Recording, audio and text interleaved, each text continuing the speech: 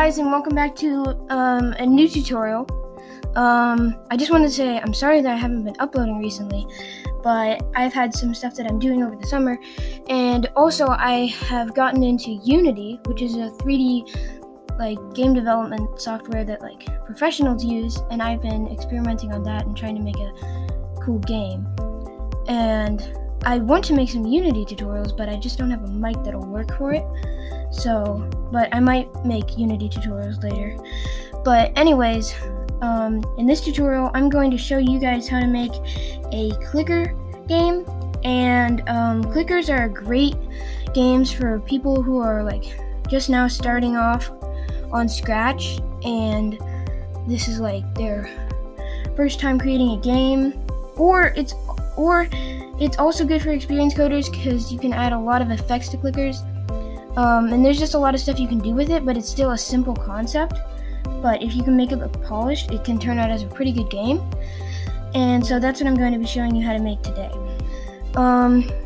So here I have this costume. This is going to be the click thing. This is a smiley face. And then I just have a backdrop. Okay, so first thing let's do is create a variable called clicks. And this variable is for all sprites, and we can use this to record how many clicks we have clicked and stuff. So let's go ahead and set clicks to 0 when the flag is clicked. And I actually already did make a clicker tutorial, but that was kind of a long time ago, and I wanted to restart on it because I think I could make a better one. And so I'm pretty much going to be doing things similar to the one that I did in the first part, but I am probably going to be finishing this series. Okay, so when the flag is clicked, we're going to set the clicks to 0 because we haven't clicked anything yet.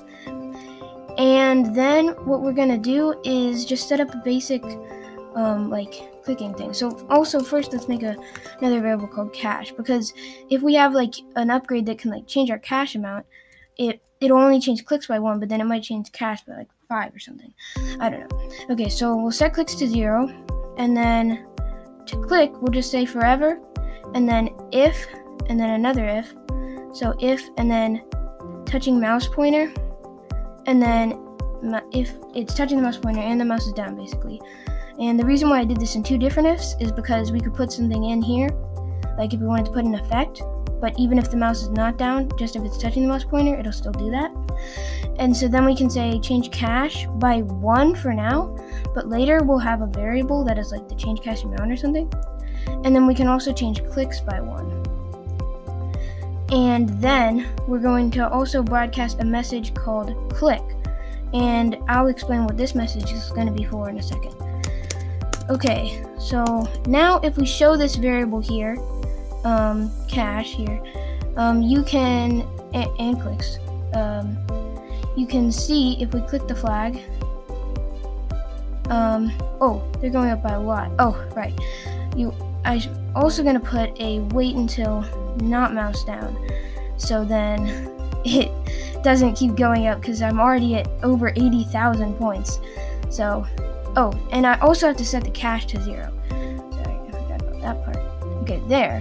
Now, if we click, we can score points, but it's kind of boring. And in clicker games, it's supposed to be really satisfying when you click, because if you just click on stuff, that's going to get kind of boring. So you have to add something to keep people playing. So let's add in an effect here. If it's touching the mouse pointer, then we can say set the brightness effect to 20, and then we can say right before it checks that, it'll just set it to 0. So now it's this, and it's a little too bright, I think, so I'm going to try setting it to 10, and I think 15 should be good. So now, okay, I think I like that, but it still is pretty boring.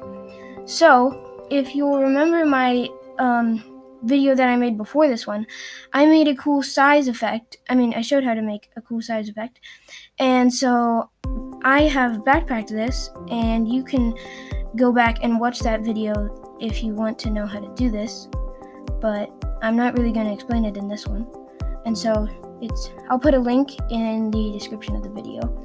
And so now we have this, and let's go ahead and just put this in another when clicked forever loop. And now it's doing this, but we also have to put the change size in there, so then it will do that. So we can say then II plus 50, and so now it's going to do that. But we also have to change I2 by a number, because otherwise it won't do anything. And so let's just say change I2 by 5, and so now it also gets bigger. And then we can also say plus, and then we can say an and, because we can also say, because there's this, and we could also say plus touching mouse pointer and mouse down. So then when we click, it'll get a little bigger for just a second. And we can say, like, I don't know, maybe try 20 times this also. And then if we put this in, it'll change this false thing, and it'll actually change it to a number when we multiply it by something. And then we can just put this back in here. And if we click this now, it gets bigger when we click it. Okay, and maybe I'm gonna make this a little more obvious so you can see it better. And I'm gonna click this again, and then, okay, so that's good. And let's see, how does this look? Yeah, okay, so it's a lot less boring now. I think I'm also going to add a go to 0, 0, and I'm also gonna add a point in direction, and so it'll also turn. And for this, I'm going to do a plus, and for the plus in here, I'm going to do 90, because that is like the starting direction that I have. And then I'm going to do 90 plus, and then I'm going to put in a times, and then I'm going to get a sign, and then I'm going to get another times. And what this is for is, so if I, just let me put timer in here first. Okay, so now with this, it'll do the sign, and then if I do, also I'll do 20 here. So 90 plus 20 times the sign of timer times 200. So what this is going to do is the 20 is like how much it's going to be changing the direction by, and then the sign is like to keep it from going crazy, and then the timer times 200 is the speed. So the 200 is the speed.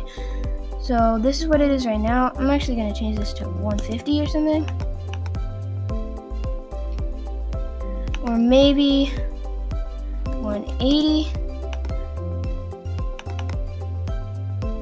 here. And you know, I'm actually going to make this be more like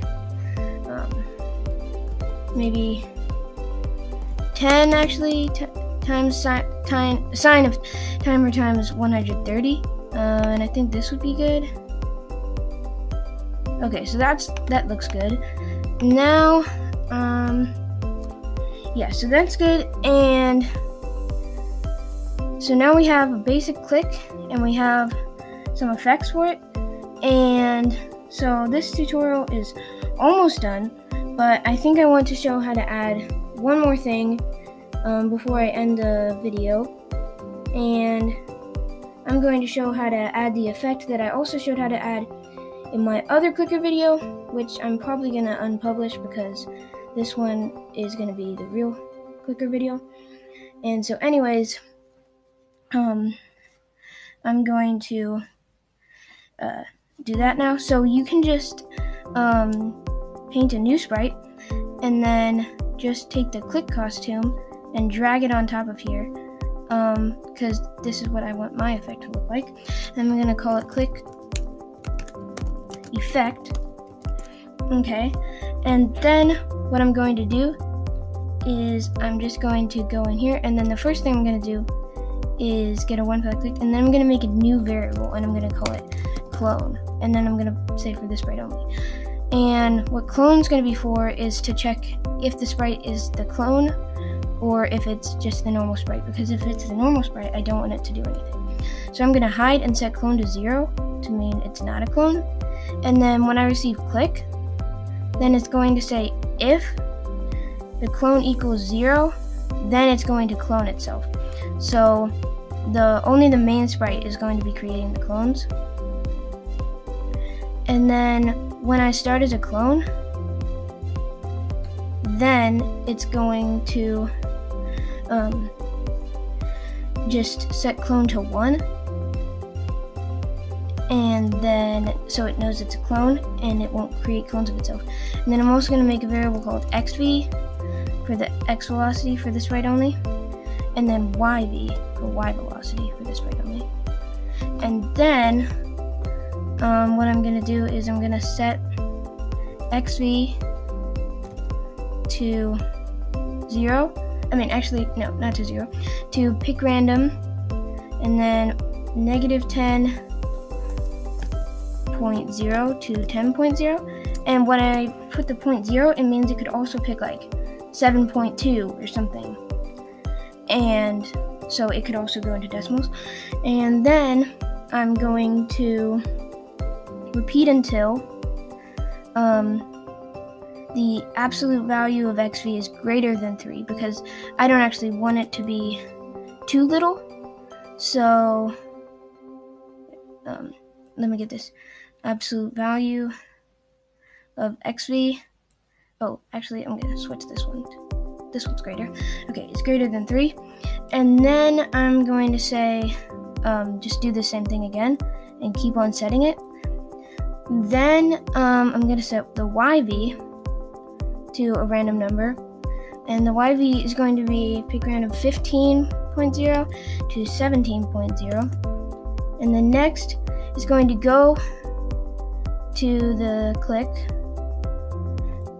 and then it's going to set the x variable, which I need to make, and also make a y variable, and these are both for this sprite only, x and y, and then set the x to the x position, and then set the y to the y position, and then it's gonna show, and then it's going to set another variable called dir for direction, and we can set that to be 90, because that is just the starting number. And then we can repeat until the y is repeat until it goes off the screen, basically. So repeat until the y is less than -210. Then we're going to change the direction by we can get a times, and we can put 8 in here, and then we can say x velocity divided by the absolute value of x velocity. And absolute value, I don't know if I told you guys, but it means that it'll just convert it, even if it's a negative number, the absolute value of like 3 is, of -3 would be 3. And if it's a positive number, then it just doesn't do anything. Okay, and so then it's going to set size to something like super big, like crazy big, like 10 billion million or something. And then it's going to change yv by -1 for the gravity. -1. And then it's going to set the xv to xv times 0.9, so it'll have friction. And then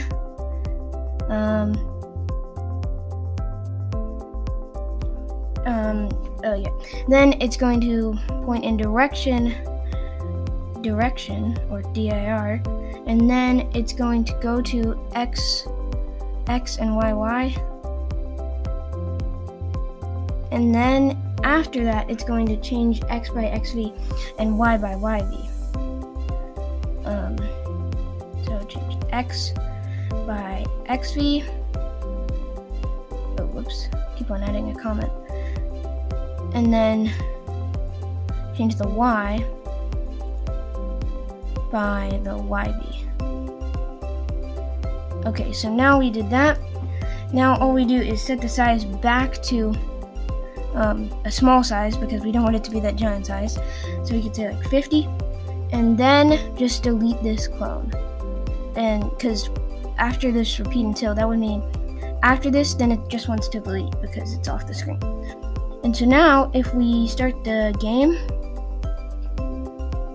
we can see that it's working. And we've got this cool click effect, although it is in front. So all we have to do to fix that is just go down to this one file clicked and say go to front layer. So the click effect will be in front. The click will be in front of the click effect. And so now we have this basic clicker game. And this is going to be the start of, the clicker game. And so, in my next videos, I'm going to show how to add shop and more stuff to it, more effects and stuff. But I think this is a good place to end the video. This was kind of like just a recap of like my other video that I made about a clicker, but I think this one is better, and this is the one that I'm going to be actually using. So I'm going to unpublish the other one, and if you liked the video, make sure to drop a like, and I would really appreciate it if you guys subscribe. And so that's all, and I'll see you in the next video. So bye.